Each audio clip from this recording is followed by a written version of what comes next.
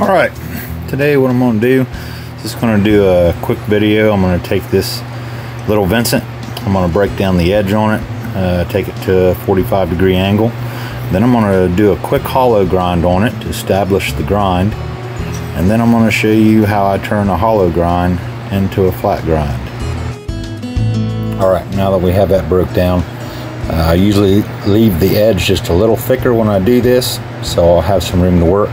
Now I'll change around my grinder to the wheel, put a nice deep hollow on each side. Okay, now we're going to go ahead and start the wheel up, 12-inch wheel, put a nice deep hollow, leave a little at the bottom here so we can lean it over when we turn it into a flat grind.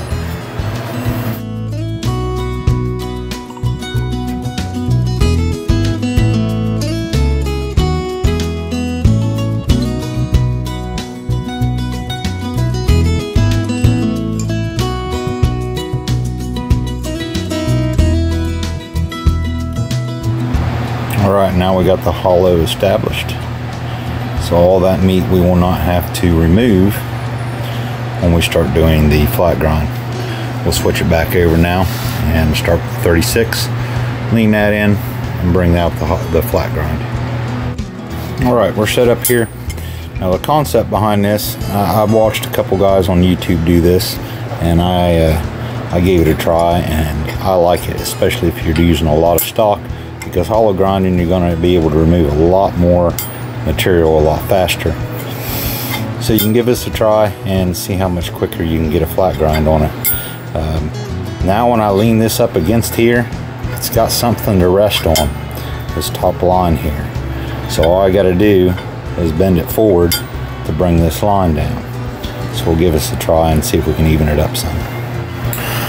Okay, so there's our hollow grind. When this starts coming together, you'll start seeing a dish in the middle. So give it a shot here, see what we can do.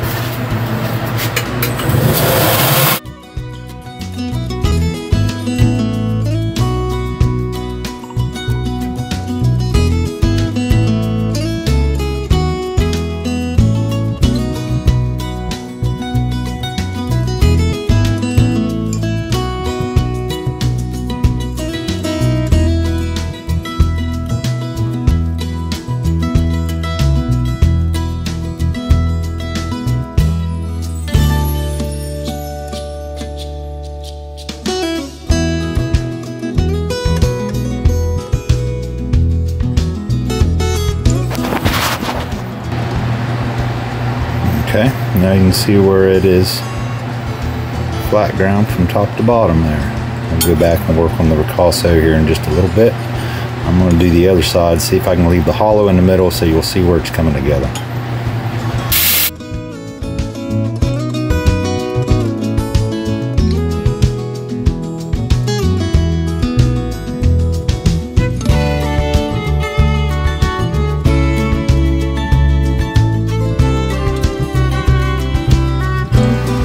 Here we are off an 80 grit on the what we just turned to a flat grind.